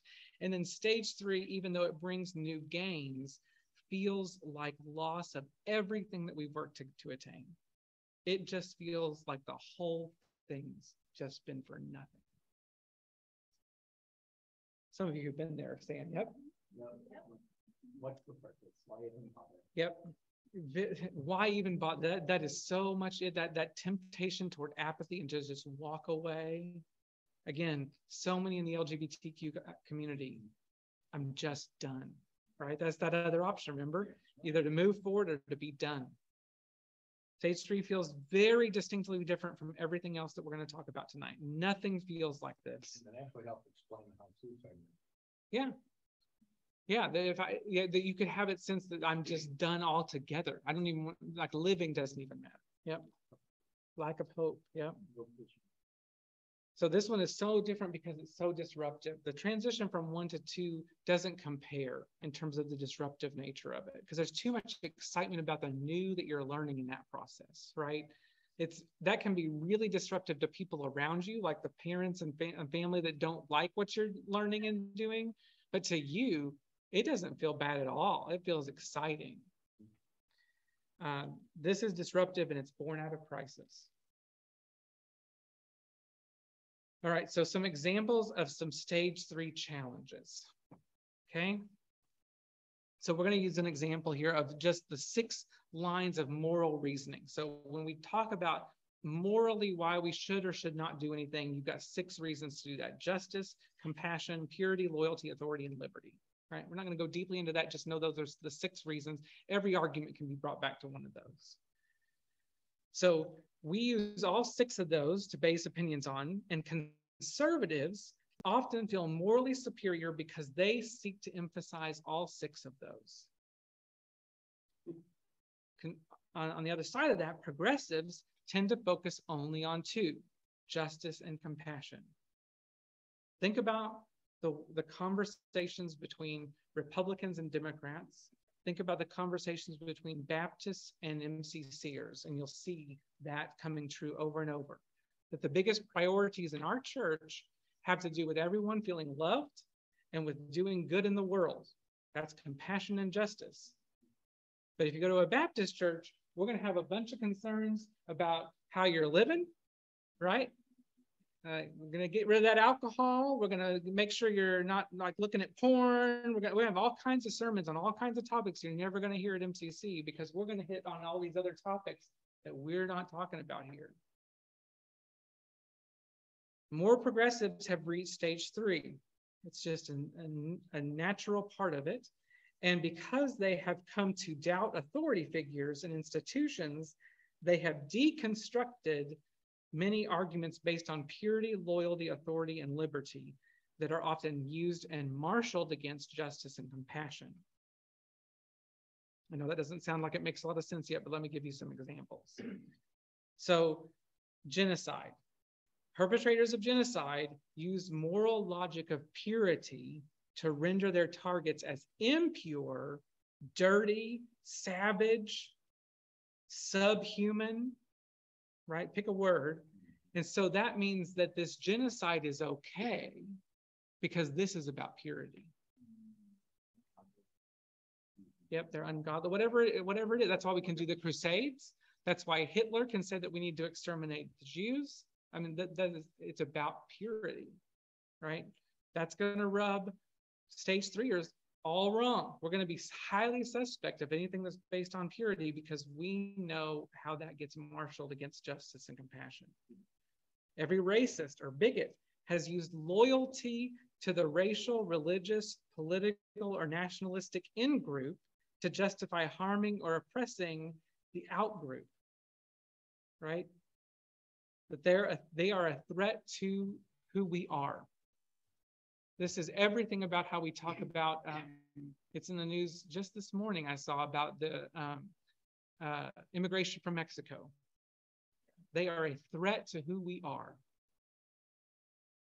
So if you want to be loyal to America, you better be against those, any kind of revision to immigration law. Yeah.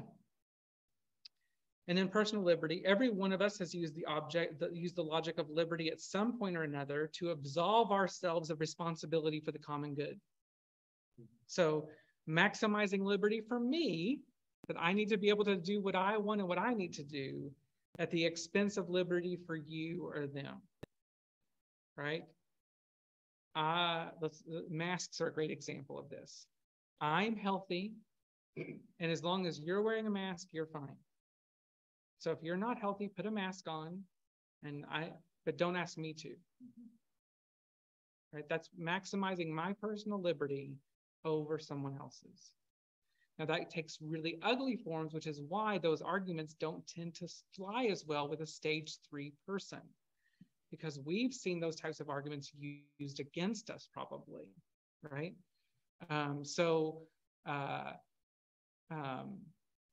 Marriage, gay marriage.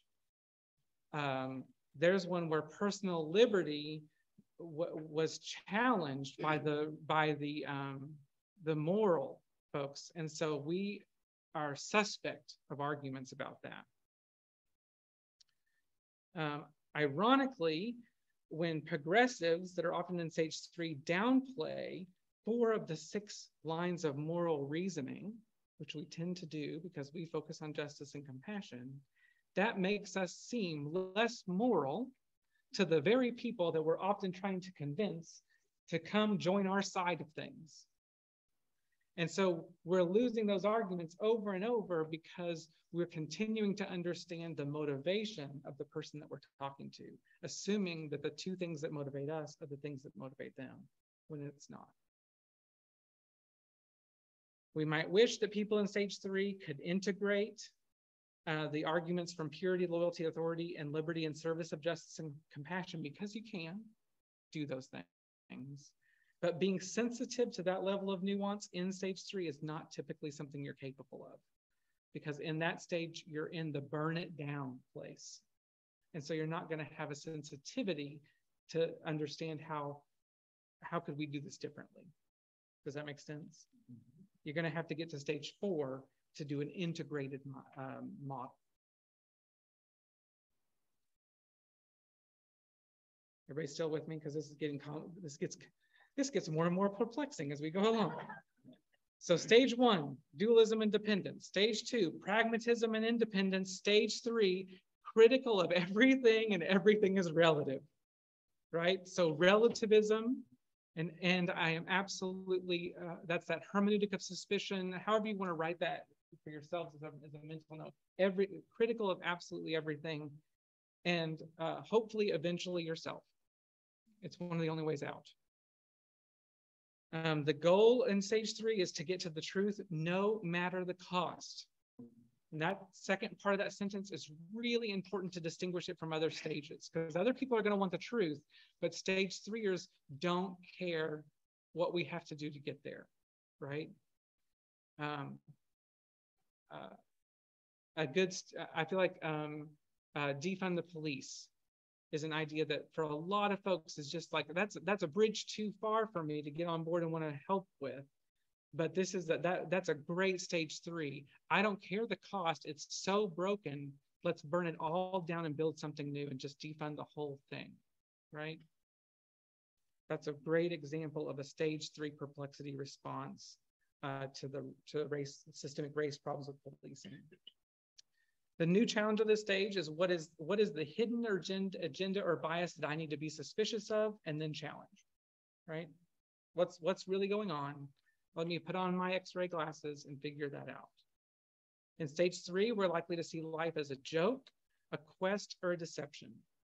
So the joke part, Tim, is kind of what you were saying before, is this is all just stupid.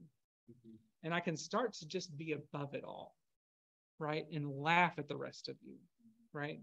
It can be really, what's the word for that? When you have that kind of attitude towards everyone else. Condescending. Yeah, there you go. Very condescending, yeah. Arrogant, but not in the way that an authoritarian is arrogant of having all the answers, but a different, more condescending towards the rest of the world because you see through it and everybody else can. A deception is that part where you just think everything's a lie, right? You see through it, nothing really matters. So in the dissent, and remember we could put either version of that word there, dissent or descent. It's interchangeable in this stage. In the descent of stage 3, it does not help to be told that eventually a resurrection will come. I said that from the pulpit this Sunday, right? That in a worst place, stage 3 that I was talking about on Sunday in my doubt, in that worst place, it does not help to be told that there will be something new, because in the tunnel, you just cannot see that yet. And you can be stuck in stage 3 for a really long time because it does have payoffs. That this is what keeps you here, is finding those things that are wrong that you keep looking for and finding, and you go, oh, see, I'm doing good in the world because I continue to uncover all these places that need me to uncover their problems. So I bet they didn't even know how many problems they had till I came along. Condescending. A little bit. It's interesting that little part of that last statement about, there's a resurrection, there's a resurrection coming. It's interesting because that is exactly the line that we tell our queer youth. It gets better. Mm-hmm. Yeah. And we wonder why it's not working. Yeah. And again, I'm probably teaching with a little bit too much attitude about all these stages, but these are important parts. We have to go through them, and they're all in us all. Mm-hmm. So none of this is bad. It's just part of the journey of being human, and you can't really skip it. You can't force yourself into a stage 3, right? I think this book could push you into it. If you read the first 10 chapters, it could probably push you into one, because it could be just like that seminary class going, whoop, there's the whole floor out from underneath you, right? Which is why I was terrified to teach this class. I don't want to do that to anybody because stage 3 sucks. I don't want to put somebody there. So for Jesus, a focus on justice and compassion were ultimately 2 facets of one thing, which is love. So this is getting to the end of stage 3. You've done all that deconstructing work and over, and you're beginning to sort of move past it. Perplexity is deconstructive, but it is not destructive. Okay, so it is inherently necessary to do that deconstructing work, but it's actually still in the person who's working it, it's going somewhere. That's the part that's not destructive about it. It's a constructive stage of descent on its way toward love. That's straight out of the book. If stage 3 dissenters keep descending through perplexity, they will reach a moment of crisis. So this is the critical part. So you're doing this, you're doing this, you're doing this for however long you do it, and you're eventually going to reach a point. Will your magical superpower that I've been talking, those X-ray glasses, however you want to think about it, will that become your Midas touch of like perfection, right? You know, the Midas touch that you're great at things, or will it undo you? Will it just ruin you? So your two options at the end is that you will see through and determine see through everything and determine that there is nothing left to see, no value. It's just all for nothing. This is the meaningless despair, apathy, all those words that we were talking about before. You can land there, right? Your other option is that you're seeing through all the BS that you learned to see through, using that skeptical doubt, and that can lead you to a seeing into a new thing. A more mystical and contemplative kind of insight begins to come to you, where you see something you never could see before. And so when you're able to do that, if you're able to do that, a deeper, more coherent narrative of sort of harmony begins to take shape. I think stage 4 is the hardest one for me to like tell you about, but I can tell you a story about it.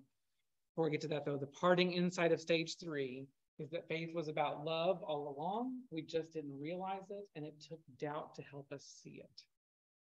I believe this is what you hear Lauren and I preaching, is stage 4 type message of love is really the central thing, right? It's why we're a church that says we believe in Jesus, but he's not the only way, right? All that is opened up here. Not to say that we're all there. A little of a longer quote. This is by Diana Butler Bass, who's the book that the other class is reading on Tuesday nights, but this is a different book called Grounded.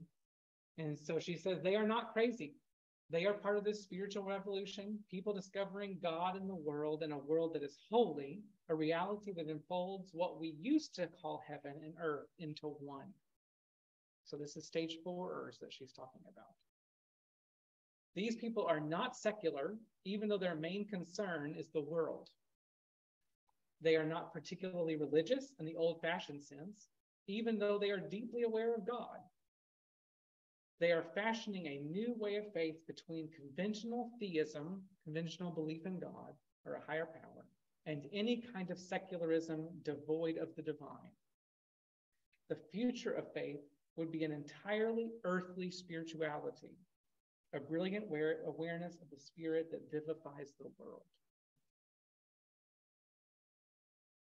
This is in the conversation I had a couple of Sundays back when I talked about heaven. This is the part for me that part of what I had to go through was getting to the place where it was okay if this was it. Sounds very Buddhist. Yep. And the part where this is it is the focus on an completely earthly spirituality, that we sort of let go of the fantastical parts of spirituality and ground it instead. Again, the name of this book is Grounded, right? There's a spiritual teacher that I have listened to over the years, and a lot of their stuff is based on the Course in Miracles. Oh, yeah. And she talks constantly about a spiritual awakening is happening. Mm-hmm. There's a spiritual awakening happening, right? And it's all about that whole, like, an earthly spirituality. Yep. Rather than something mystical or somewhere else or some other time. It's here, it's right now. Yes. What Brian McLaren, Diana Butler Bass, Richard Rohr, they all say that spiritual awakening is happening, and they all feel like we're actually doing this right now. Mm-hmm. That we have a spiritual awakening happening, and they are trying to get more people on board with this because they see a simultaneous degradation that's happening. Mm-hmm. That the worst of 5 years ago, the worst of today wasn't thinkable 5 years ago, and that there's nothing to suggest that the worst of 5 years from now won't be unthinkable to us today. Right. And that for all of us, it may be a critical time where we will either pull enough people up to this way and go somewhere new, or the whole thing's going to come crashing down. That we will have a societal stage 3, because societies live in stages too. All right, so stage 4, harmony. This can be known as second simplicity. In fact, he almost named it that. And we'll talk about that a little bit more right before we're done. I'm sorry I'm running a few minutes over, but we are on the last one. I need you to know all this before we start. The key components of stage 4 harmony are these: integration, inclusion, and transcendence. I think we know what those are. I'm going to keep moving. So integration, inclusion, transcendence, it sounds a bit like MCC in the things that we put in our vision statements. A stage 4 example. So here's your story. Pay good attention to this, because story is the best way to describe stage 4. This is McLaren telling the story again. He says, I took a long walk on the beach near my home the other day and was accompanied by an old friend I hadn't seen in over a decade. His religious upbringing was similar to mine, conservative and evangelical. Rob described how he felt his path had led him out of our childhood faith into a long, long stretch of doubt. So a really long stage 3. He left one belief after another along that uphill trail, like extra weight in a backpack. His loss of easy answers and inherited comforts felt terrifying one moment and liberating in the next. Rob said the process continues for him. His notion of God today is a far cry from the bearded white almighty sitting on a throne controlling everything as he pictured in childhood. These days, he's also rethinking his inherited beliefs about death and the afterlife, pondering his own mortality and the mortality of the whole human race, whether through a human-induced suicidal catastrophe in the short term or through some more cosmic termination of millions or billions of years from now in a big freeze or a big explosion of the sun. He said, it's strange, but to the degree I stare into that abyss and accept the inevitability that I will someday die and the possibility that humanity will eventually go extinct and our little human DNA story will be over forever, to the degree that I face that without trying to suppress it or candy coat it with some beliefs or fix it with some dogma, something happens in me. I stop trying to explain away all the pain in the universe and all the pain in my life. I stop having some ironclad explanation for everything and admit that I just don't know. I feel less and less like I'm trying to play God and have all the answers, and I feel more and more like the tiny human being that I actually am. He told me that this experience of surrendering to the not knowing felt like death and resurrection. He said, the more I face the stunning fragility of life and the tiny scope of what I can actually figure out, the more I find myself looking around and thinking, wow, I am still alive now. And that strikes me as a pretty wonderful thing, a gift and a wonder and a miracle even. It's like waking up after a catastrophe and realizing that you lost everything, but you're still alive. And then you realize that when you had everything, you didn't feel half as alive as you do now.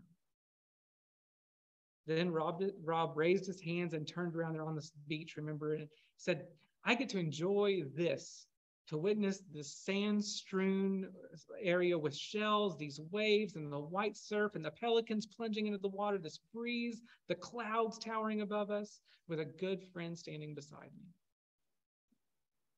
And then he closed his eyes and took a deep breath and inhaled and exhaled and said, right now, and now, and still now. We started walking again, silent except for the crunch, crunch, crunch rhythm of our feet on the sand and crushed shell. And then Rob mused. I used to think that if I didn't have all the answers, I would only be left with questions. But now, I'm starting to realize that if I live into the questions, if I don't have to fix or solve every problem, then I can welcome all the unknowns with wonder and innocence.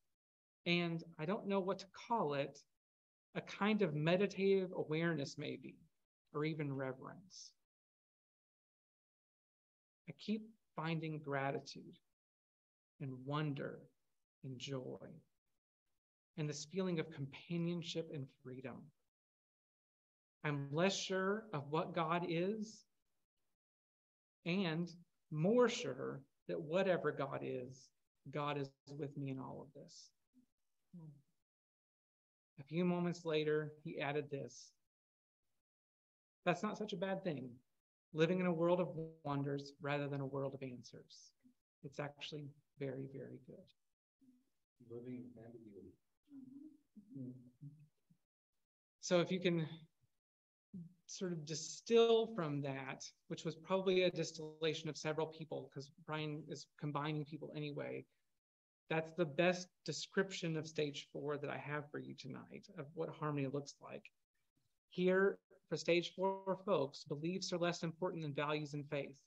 So I'm really less interested in arguing about like the meaning of baptism or some of these other things that other churches might spend whole nights arguing just one of those questions in a Bible class. I don't freaking care in stage 4, because the answer to that's not the point to me anymore, right? Stage 4 folks are looking for connections between all of life and openness to the mystery of oneness that is out there. Like, how is all this really connected? How am I part of all of it? Right? I think of that the James Webb telescope pictures, like that, just the awe of that, like that's all wrapped up in this. Of like, how am I connected to that? They're asking themselves, what role can I play in bringing about the common good in the world? But not asking themselves, like, how do I do that from a distinctively Christian point of view, right? I just want to bring the common good to the world. They're gracious and understanding deeply that all of us are fallible human beings that doing the best we can. And that is the significant difference between where I was in stage 3 and where I am in stage 4, is that I am humble here because I turned all that scrutiny on myself, saw all of my own failings, saw how all that racism and misogyny and all that other shit that I was pointing out in other people is in me too. And so I am much more gracious, deeply humble and understanding towards myself and towards others.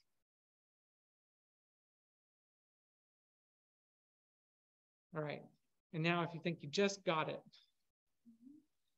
the big wrench of the whole thing is that stage 4 isn't the end either. Even though it's a 4-stage system, because after you're in harmony for a while, harmony becomes your, I know. So harmony becomes your new simplicity. Remember, it's simplicity 2. And so if you live long enough, you're going to surely then end up in another complexity, which will lead you to a new season of perplexity, and so on, like rings of a tree. So you're never, once you get here, your simplicity is going to be different than once. You're never going to go back to authoritarianism, but you're going to have, there is a simplicity of saying it's all about love, right? Right. It's really simple. Right. And you're going to land there and it's going to be okay.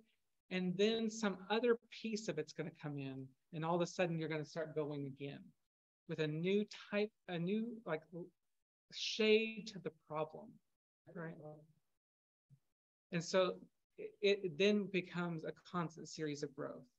In my life, I talked about on Sunday that I've identified 2 real perplexities of coming out and of the real shit doubt situation I had last year. Sorry, this is shit. It was awful. And so like I've never been that deep in that hole except for those 2 times in my life, right? I maybe had some little perplexities, but never those deep ones, right? And I try to keep perplexity as I try to keep a real difference between complexity, which is just the normal stuff, and perplexity, which is full-on crisis, right? Where the whole thing's going to collapse, right? Brian says it feels terribly depressing to folks who are just breaking through into harmony and feel so relieved to leave perplexity behind to now know that you're going to have to go back there again. but after you cycle through those stages a few times, he says you begin to feel that dualism, pragmatism, relativism, and holism that are skills at your disposal. So you start to learn how to use them when you need them, right? That you know the situation where, oh, this is a dualism situation or a relativism. Like you start to, they're tools in your toolbox eventually. But you're going to need to make some passes through to get that sort of expertise. He says, have a few runs through the spiral, you become less conscious of being in one stage. Because you remember, they're all in you all the time. Your rings of a tree. So it's all inside you. So you might start to have a little less clarity when you're in harmony 3, whether you're in harmony 3 sub complexity or not, because you're in all of it too much now. But you're able to then access all the strengths. And then the bad part is you're then also able to fall for all the temptations and weaknesses of all those as well, because that's also in you, right? So when you're under stress, you may fall for some old temptations and weaknesses that are in some of those rings that you've got.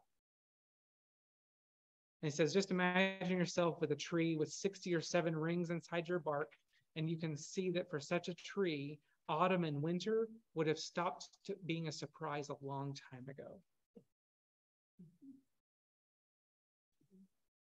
So, oh yeah, complexity again, you hardly even notice, right? You have all the stages, and sometimes things come to the surface, a certain stage. Yep. That's it.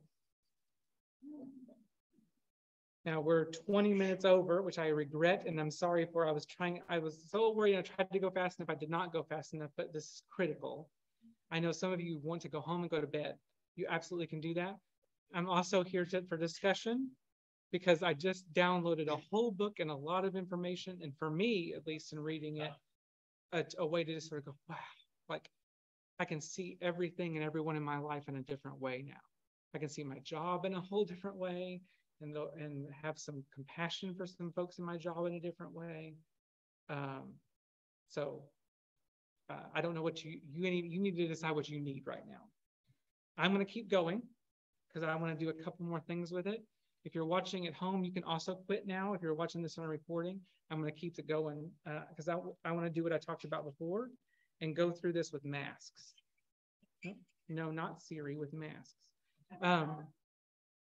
But please don't feel, nobody's getting up, and I feel like you don't feel like you can. You absolutely can get up and go home. Wes, so, I am going to sign off. Okay, thanks. I need to get my meds. I've been in this position for just a little too long tonight, and not that I wasn't interested and perplexed and all of it, and I wish I could really stay on, but I can't. We will be praying for you, absolutely. Thank you. Love everybody. Love you too. Bye. Okay. Are we doing discussion now, or are you just going on with things? Both. If you have a question, do it. I do. Yeah. And you may or may not want to do it. My mind is spinning, going back to your summer last year, and thinking about the depth that you dealt with at the same time you were on sabbatical, and being in your family and dealing with all of that, and watching where they were in their stages and looking where you were in your stages. And I think about the trigger. I wonder if you can talk about what triggered you, if you even more than one trigger, into that process that took you down and brought you back. Can you get on with what I asked you on that? Yeah. It's relevant because we're going. And things that are happening to us. Yeah, is it hot in here to anybody else? Yeah. Would you just hit the button? I think it must have reverted to its schedule, and I am sweating up here. So. Oh, yeah, please turn it down. I thought it was just, I don't care, 74, 72, 60, I don't care. Yeah, I was like, sometimes when I'm up speaking, I get hot, so I don't know if it's just me. So that's a hard question for me, Ron, for 2 reasons. number one, because it's scary to answer that question.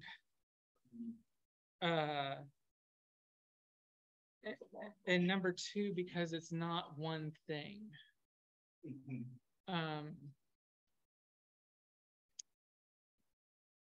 I think that it began with the report of concern against me. So for those of you who haven't been around, in 2016, a member of this church filed a report of concern that I had sexually abused them, which was not true, but it was absolutely awful. And in some ways, we've never recovered from it as in my relationship with this church. In other ways, we've moved on. But I never recovered from what it did to my faith in the church. It changed my relationship to the church forever, to this church and to the denomination and to organized institutional Christianity. I felt absolutely betrayed by a church that said that it practiced an open spirituality that understood queerness, when it was absolutely the epitome of queerness. And so something really broke. That was the whole breakage. But then once the hull broke, everything else started to break, right? And I think the next 4 years were me trying to not pay attention to the water I was taking in, if I can keep the ship metaphor. And I felt a lot of, this is very wrapped up in my job, because I felt a lot of pressure through all of that to be okay, and I'm still the leader of this organization, and I have to move forward and carry us, and my own struggle has to be my own struggle, because you don't want to hear this from the pulpit. You don't all agree with how I see it. You've been told other things that are like there's so much I can't undo, right? But in the background of all that, I was crumbling. And I didn't really tell anybody that. Lily and Katie knew some. Kevin knew everything. My therapist knew, but here, like, I didn't open up to the board because I didn't feel like here was safe. If anything, I had been taught here was the opposite of that. Yeah. And then I felt like if I showed that kind of weakness now, it would just be capitalized upon as yet more evidence of how I'm unfit. So as that continued, what started to shake for me was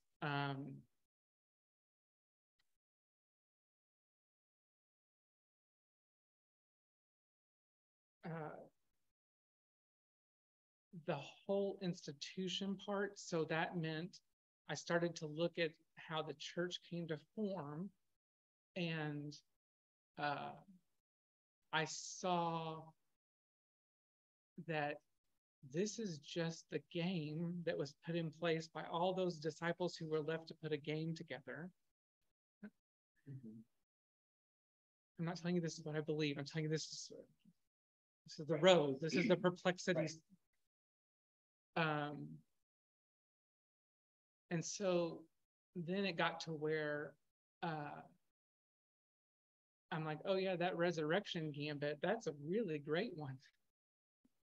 Because then I've got you by the horns.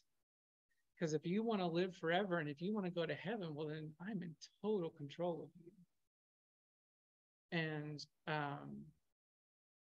so resurrection fell for me and never had before in my life. And where I would sometimes struggle and walk into Lily or Katie's office, Lauren's too late. So I'm not saying her name for no reason. She's too late. By the time she got here, I'm too far. But I need to preach Christmas Eve or Easter because it's my job. I can't give one of those big Sundays to them. But I don't believe any of it. And so how do I say what I know everyone needs me to say and not feel like an absolute fraud? And I spent a lot of time feeling like a fraud in that time. And I didn't have the space to unpack any of these for all these years. I was so ready for it before COVID, and I was about to go on sabbatical, and then COVID hit. And so then I waited another 18 months. And I think that was the most destructive for me because I thought I was about to have the time and then didn't. Right? And then I needed to hunker down and do something even harder than we'd ever done before. And I was already a mess. And so I struggled when I came back from sabbatical because I wasn't done. Right. And so people kept saying, oh, well, tell us about your sabbatical experience. What did you learn? And I'm like, I wasn't ready to share it because I was still in it.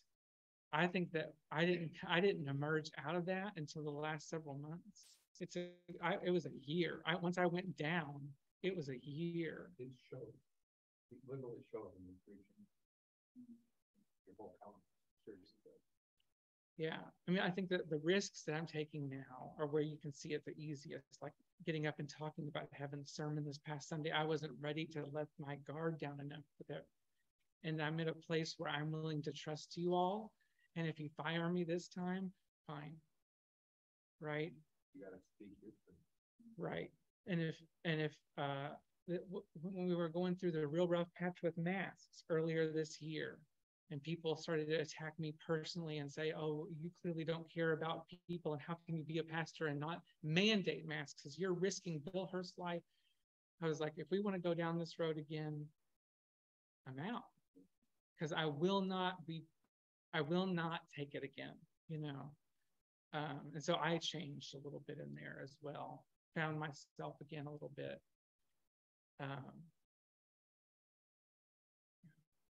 I can say, personally, speaking only for me, I love you. And I want that. Well, it's not, yeah. You're going to have to hear it. But the reason that's important is that's a pillar that you can lean on. Okay. Yeah. And that doesn't mean you have to talk. It doesn't mean you have to do anything.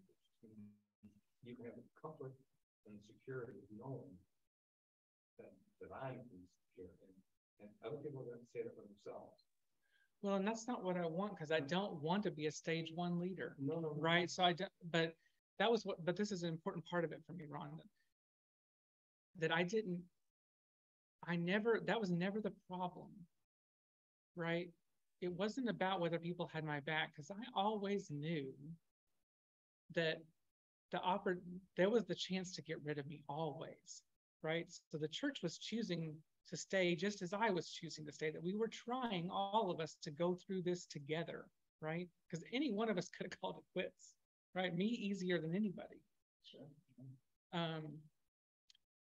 But it was more about the fact that breach let everything else in. It was more about that. Because eventually I realized that the people who were still here trusted me, right? They may not have loved what they learned or whatever along the way, but they weren't just here to hate me, right? Some are here because of loyalty, especially if they're like stage one, right? They're here because this is their place and they'll just wait till I'm gone. Fine. That's true in every church. There's always people who are just waiting for you to be gone. Right? I got used to that a long time ago. But I think I want to pivot because I don't want to make this all about my experience. And I know that not everybody would tell the narrative of all that the same, but this is the first time I've ever told my narrative to anybody in this church because I don't feel like my narrative of that experience is what's important.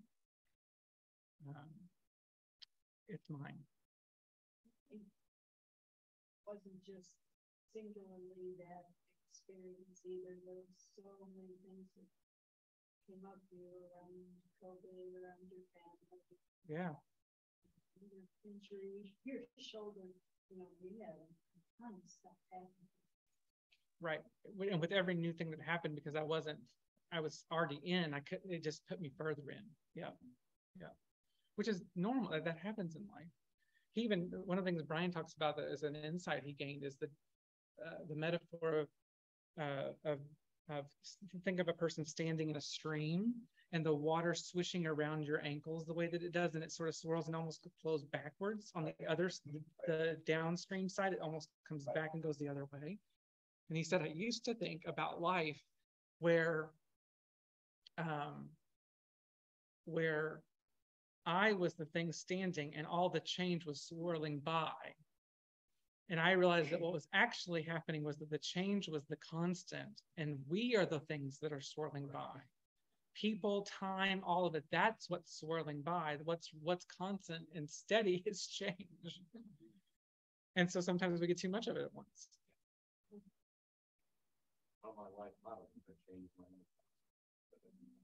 Yeah. But we still tend to tell the narratives around ourselves, and that we're what's still in time is passing by us instead of the other way around. Yeah. Other questions, or I can do the COVID thing that I was going to do. Yeah. Or comments. I don't need to answer questions. Comments, discussion. My personal perspective about the journey that you just shared is that I feel like it's really sad that you don't feel like, or you haven't felt like, that there is room for you to be you. And I know that some of that comes with being a leader, right? That pressure that you put on yourself to be a leader. Yeah. At the same time, this is your darn church too, right? And you should be able to feel just as loved, just as accepted, just as human and flawed as any of us have the right to. Sure. Well, and if you want to see how this is relevant to me, Appendix 3, do I stay in my denomination? If you just notice that, I thought I highlighted more on this. Look at the wrong one. Oh yeah, a letter to pastors. It's Appendix 4. Mm-hmm. I basically said, oh yeah, this whole section, that whole paragraph, like the whole, basically this whole thing, because it's he does acknowledge the way in which you put a pressure on yourself as a pastor. So if you want to lens into Lily and Katie and me and Lauren and the struggle that we've all gone through, because all 4 of us have done this, you can read that. I don't care though. My goal in this class is not for you to understand it from my perspective, but it is challenging to be in a largely stage 3 church, and to be a person going into stage 4 and deconstructing church yourself. Where do you go when that's your job, right? Right. Yeah. And that's the hell I've been in. So if we look at masks again, leave anytime. I'm leaving in 15 minutes myself, but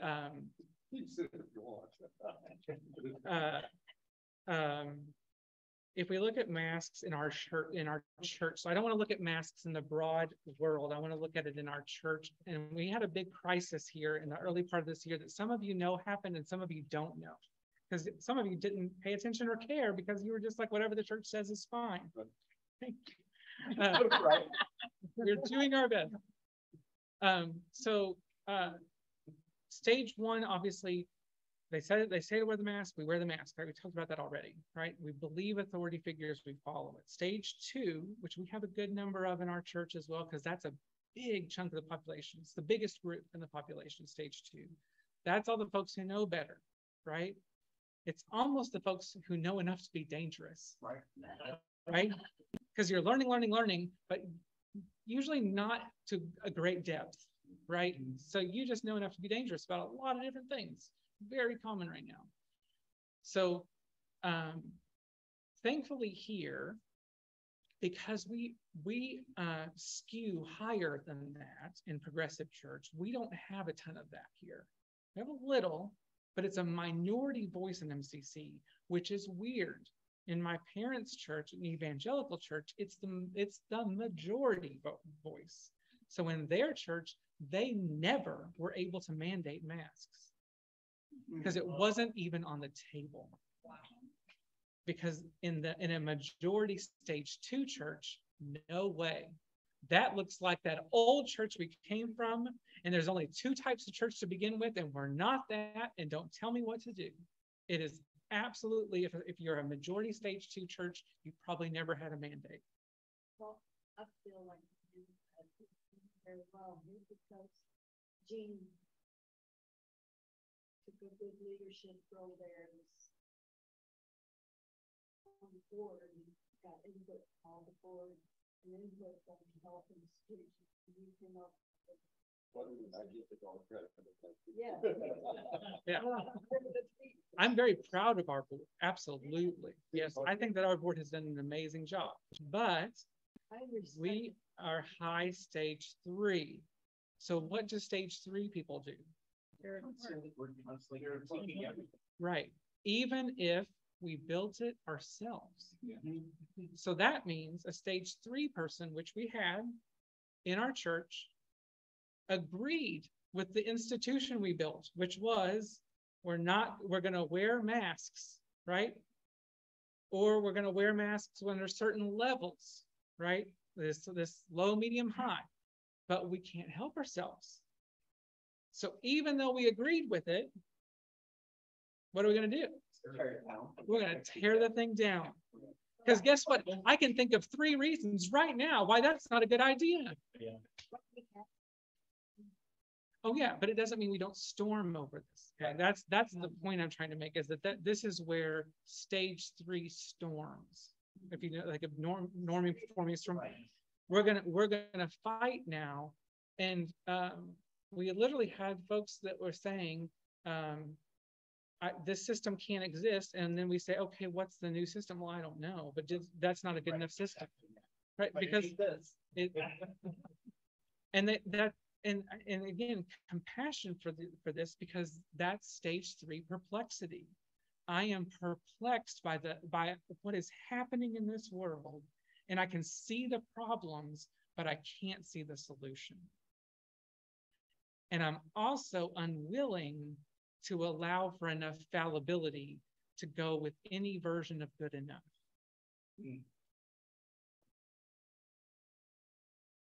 And, I'm not proud of how I let some of that exhaust me a couple of times in that journey through that, because it is exhausting. Remember, part of stage 3 is that they use up, burn out, and spit out leaders, right? And I had a little bit of that happen this time. I hadn't read this text yet to be able to understand what I was dealing with and be more graceful, right? Because I think if I had this 4 stages, I would have gone, I know what I'm dealing with. I just need to sit back, be patient, and understand I can't fix this, right? It's not fixable, because any fix I do will also just get torn down. Right. That's just gonna be yes. Damned if you do, damned if you don't. Exactly. Yeah. So did a wise person recommend this, or did you find that? I read everything Brian writes. Yeah. So. Yep. Oh yeah. I feel like I am. I've met him and had a one-on-one conversation with him that is like the highlight of my life. But he probably wouldn't remember me. But I got to have a one-on-one lunch with him at the last general conference that was in person, like 6 years ago now, or whatever it was. No, 3-4 years ago now. And still, like, I just wish he had written these books before that discussion.